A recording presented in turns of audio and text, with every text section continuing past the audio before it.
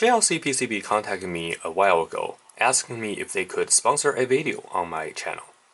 And I happened to be thinking about making a small PCB for one of my projects, using some SMD components that I already have. So I thought, why not? And in this video, we will take a look at the PCB and PCB stencils made by JLCPCB, and I will do some SMD reflow soldering later in the video. I only had a handful of PCB designs professionally made over the years, and for that I have been using Seed Studio's Fusion PCB service. So at least I can put things into perspective in terms of quality with JLCPCB's offering.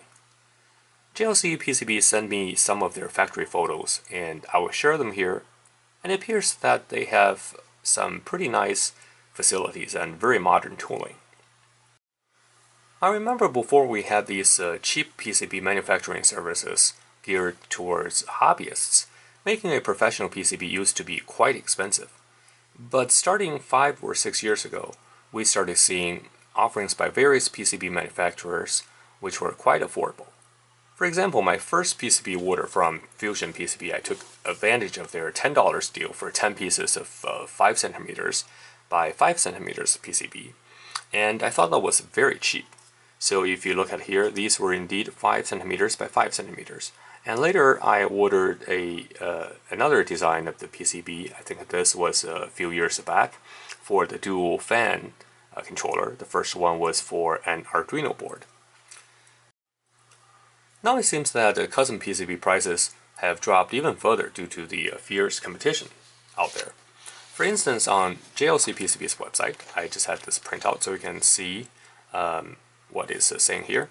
Their advertised deal is $2 for 10 pieces, and these are for a maximum size of 10 cm by 10 cm, which are essentially 4 times the area of what a 5 cm by 5 cm board I have made. So which is quite amazing when you think about this. You think about what goes into make these PCBs. I will be very hard pressed to find any blank PCBs that size for the same price. And perhaps even more impressive is that for an additional $9, you can get a 28 cm by 38 cm stainless steel SMD stencil, professionally made as well. The stencils are very important if you are working with SMDs with very small footprints, as applying solder paste manually is not only time-consuming but sometimes impossible due to the ever-decreasing sizes of the SMD components. Some PCB manufacturers offer mylar-based stencils, which are cheaper but they're less durable. So I'm very pleased to see that stainless steel stencils had become the de facto standard nowadays.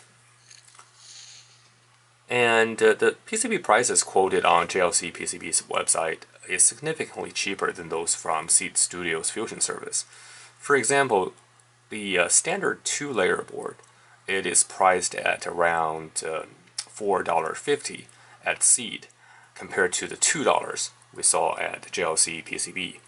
And when you go to 4 layers, the saving is even more significant. For example, the same 10 cm by 10 cm 4-layer board, it would be $32 using JLCPCB versus $45 using Seed Studio. And for 6 layers, it would be $92 using JLCPCB and a whopping $295 using Seed Studio's Fusion service. Now, of course, 4-layer is probably what a hobbyist would ever get to. So now on the stencil side of the business, they are quite comparable, but JLC is still about 10% cheaper. So from a pricing perspective, I think JLCPCB is a clear winner here, between the two of those anyway. And of course, there are many other PCB manufacturers out there, but Seed Studio's Fusion service is the only other one I had experience with. And for most of these kind of services, these different PCB manufacturers' offerings are quite competitive these days. And it also appeared that JLCPCB is affiliated with the online EDA software suite EasyEDA. I'm sure that many of you have used it before. So it would be pretty convenient if you use EasyEDA to design your boards. And for my project, I did play around with EasyEDA a little bit, but I ended up using Eagle for the schematic and board design because I am more familiar with it. And I just simply uploaded my design files to JLCPCB's website without any problem. Now, of course, price is only one side of the equation. Let's take a look at the quality of the boards I received. So I have to say I was quite impressed when the package arrived. Let me zoom out a little bit with this DHL package, and it's actually much heavier than I expected. Now, this was shipped using shipped as express, so it arrived just 3 or 4 days, which was quite impressive from international shipping. But I think the standard price you pay for $9, for example, is the 15 days version, and this one does cost a little more. So let's take a look at what is inside. And I had already opened this, but I can just show you they're really nicely packaged. And the top box here, this is are the PCBs, and so they did include some component samples. I'm not sure if that's included in all the PCB orders. So we'll take a look at this just in a bit. Actually, let's just open this up. So as you can see, it is sealed, and the PCBs are in there. Now these ones, they are a little bit smaller than my previous 5x5. So let's actually open it up. Let me just open it up here. And now let's take a look at this board. Compare it with what we had before from Seed Studio. So this board I designed is slightly smaller. I think it is the same width, 5 centimeters, but is 1 centimeter short than the ones I had before. Now I did design this in a little bit of hurry, so I can already see that this drill hole, I probably specified the wrong one, so it actually didn't have the drill hole here. But that's my mistake, not the manufacturer's mistake. And so just by looking at this, and it's quite comparable, the design quality, and the traces certainly has no problem with this very, very small traces here. And if you see the component here I had is a DFN 3mm by 3mm device, and it has 10 pins, so it's a very, very small footprint. So let me just zoom in a little bit so you can see that a little better. And so here we go. So that IC here, that's a DFN device. So by the look of it, everything seems to be okay. There's no unetched portion, and the smallest trace seems to be just fine. So quality-wise, I think it's a pass. So now let's take a look at let me zoom it back out. So now let's take a look at the Stencil. And for the Stencil, the packaging is really impressive. And actually, at first I thought I didn't know what this big box was, and it's quite heavy. And I'm surprised that for international shipping, they actually put a lot of protective stuff in. So this whole box is actually protected by the 2 boards. I think these boards were just the boards that they used during their manufacturing process. So you can see there are a lot of half-drilled holes here. But so they have 4 boards altogether, and the actual stencil, it's sandwiched in between these 2 boards, and it's really, really nice when you look at it. Of course, I will have to take it later. I have to open this up later and do the apply the solder mask. So let me apply the solder paste. So let me briefly open this up. I think the reason they cover that is because they don't want any dust to get in there. So now the smallest device, again, as you can see here, that's the That's the one right here. That's for the DFN device. Interestingly, there is a little split in the ground plane for the DFN.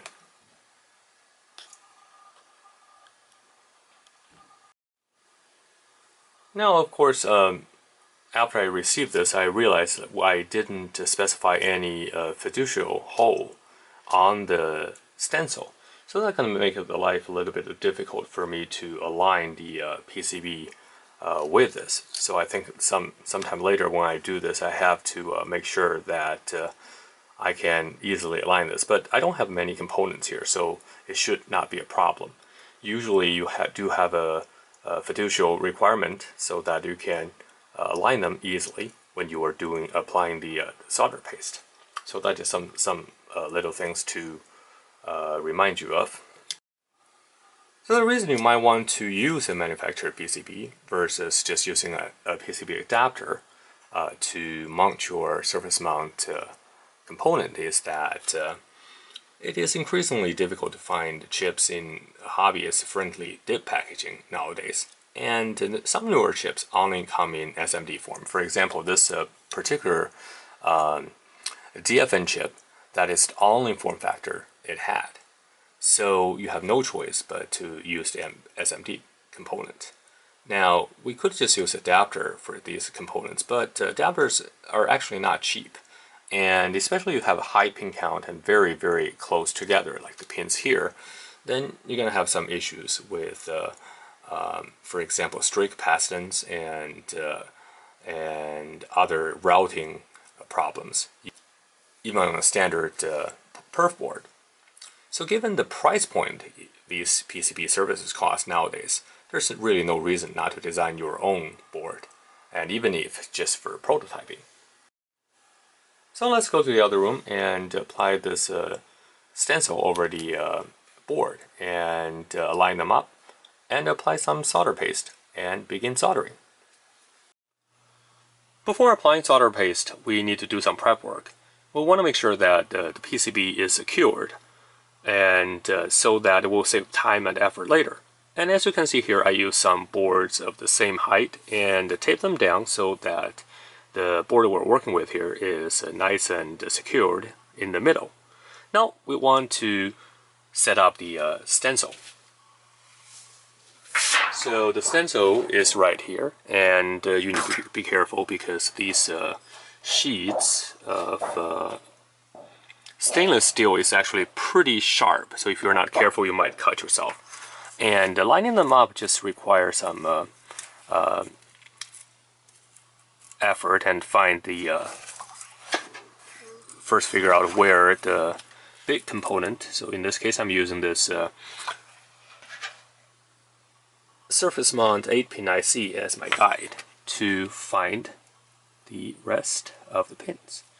So because I'm behind the camera, actually I can't really see what is going on here, so I'm just going to pause a little bit and we'll line them up and we will take a look. And as you can see, we are pretty much lined up, and the one component I should be most careful with is this 10-pin DFN device, because the pin pitch is really close and we want to make sure that the solder paste is applied correctly. But now it looks like everything is ready, and what I'm going to do is I'm going to apply a couple of tapes around the perimeter of this area so that we can apply solder paste. So what I'm going to do next is, while I still have it zoomed in, I'm going to apply some generous amount of solder paste on one side, and we're going to use a card so that we can slide it through, and hopefully all the solder paste would be applied correctly. So, and to be honest, I don't know exactly how much I should use, but it should just be fine. And here I'm just going to use one of the credit card. Actually, it's not a credit card, but one of the card to apply. So let's take a look to see if that's enough.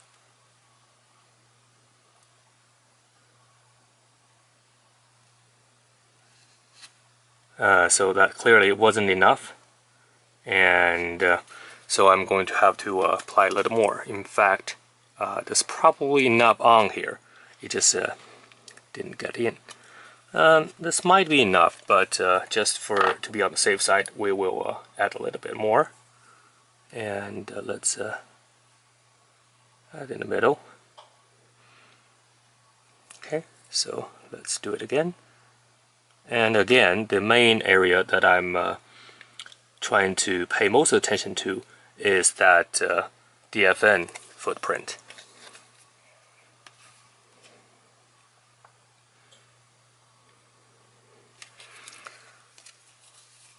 So let me do it one more time, backward.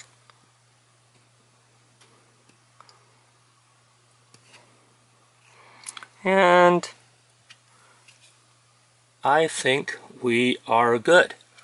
So now let me remove this stencil and we can begin our soldering. Typically you have about at least a few hours before the solder paste starts drying up. So you have plenty of time. Now let me zoom out and we'll carefully remove the tape that we had. And I just removed the stencil. As you can see, actually we did a pretty good job. We actually covered all the areas we're supposed to cover. And so let's now start placing the components on, and we will proceed to soldering afterwards. And so the first one I want to put on is this tiny DFN device. And let me put it on the side, on the board itself. As you can see, it's really, really tiny. So we want to make sure the pin out is right, and let me flip it over. And let's just see here. So this one is our key component.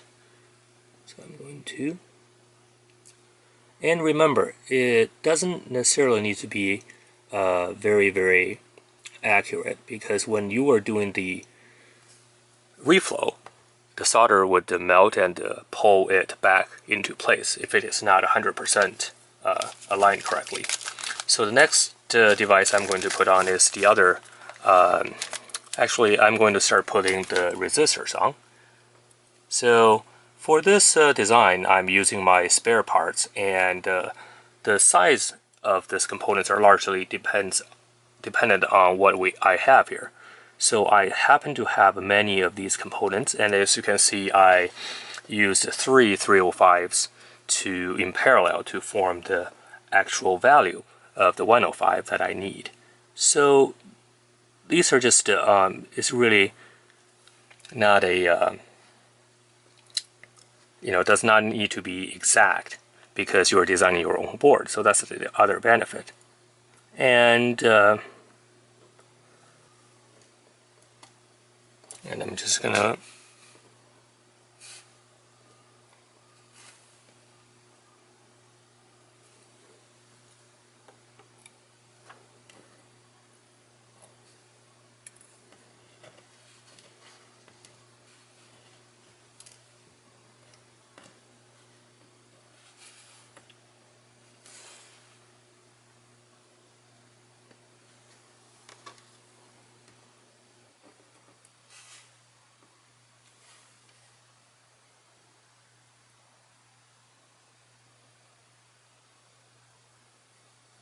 again, the actual placement doesn't really matter as long as it is in a general spot.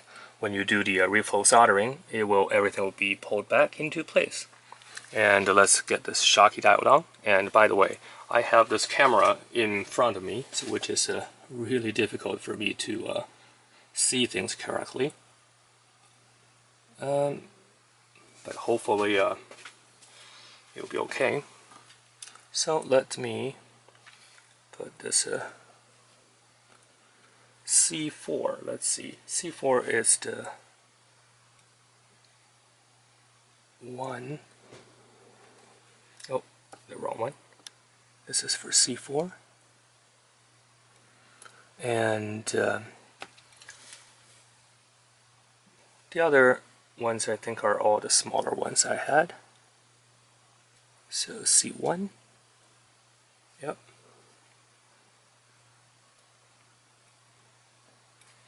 and C2.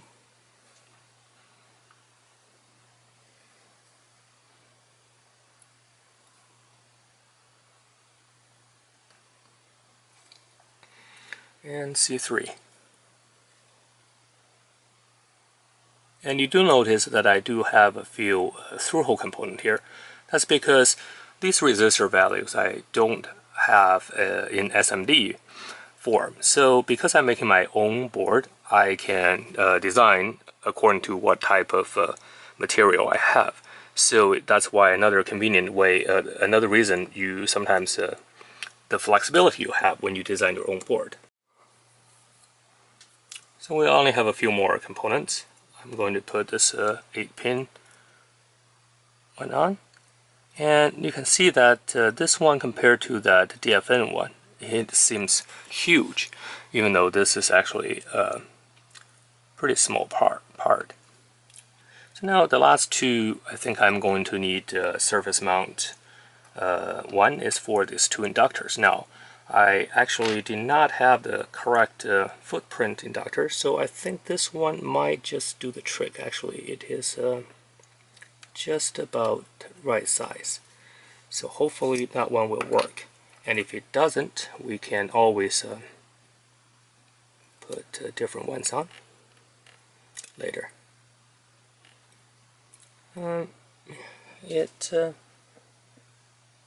Yeah, okay, so the footprint is okay. Alright, so now I have put everything on. Now I just need to do the reflow soldering. So let me change the camera angle and we'll do that. And here's another angle showing you that when all the components are placed on the board. So now let's start the reflow soldering. And I'm just going to use my hot air station. Now it's just heating up. I'm going to adjust the airflow to be a little less because after all, this is not a huge board and we do have some very small components. Now, there are many sizes of SMD components you can choose, and if you're building your own circuit, I would recommend choosing the larger size because they're just so much easier to work with. But of course, as you have seen here, that DFN component we have here, it doesn't come in any other sizes other than that DFN. So you just have to deal with that. But in general, you don't want to make your own life much harder than necessary. So now we'll adjust the temperature to around 300, 310 degrees. Usually it's 300 is definitely enough, but when you are doing the reflow yourself, sometimes it doesn't hurt to have it slightly warmer. So now I'm going to bring in the nozzle. What I'm going to do is I'm going to kind of going around to make sure that the board is actually uniformly heated up, and so this is kind of like a preheating. Of course, you can always use a SMD oven for these type of soldering, but if you're not doing it more than a couple of times a year, it really isn't necessary. And one problem of the SMD oven is that the profile you have to set really accurately, and it depends on different batches, different boards, different even components sometimes have slightly different profile. So without carefully measuring the profile or through experiments, sometimes you can get a very bad results. But for hobbyists, I think using a hot air gun is probably more than sufficient, unless you're doing some very critical work with lots of say BGA devices, and those tend to require very precise soldering profile. So while I got it heated up, I'm going to gradually zero in on some of the components so that they will actually be reflowed. So I'm a little concerned about these bigger inductors, because when I was designing it, I thought I had the other size, but I guess I didn't. So we'll see. And the footprint should be big enough, but I just don't know if the size does look a little bit ridiculous. And as we are dwelling over these two large inductors, you can already see that some of the small components are already reflowed successfully. And we just need to stay with these two a little longer because they are large in size, and it takes a long time for them to heat up.